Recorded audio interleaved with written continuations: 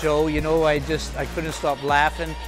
The trick on my phone is still mind-boggling. I don't even understand it. There's so much engagement from the audience. It's where we're touching and we're feeling all the objects. We're part of it. We're confirming that everything's real. And personally, being invited to come up on stage was pretty cool, and obviously Kel read my mind.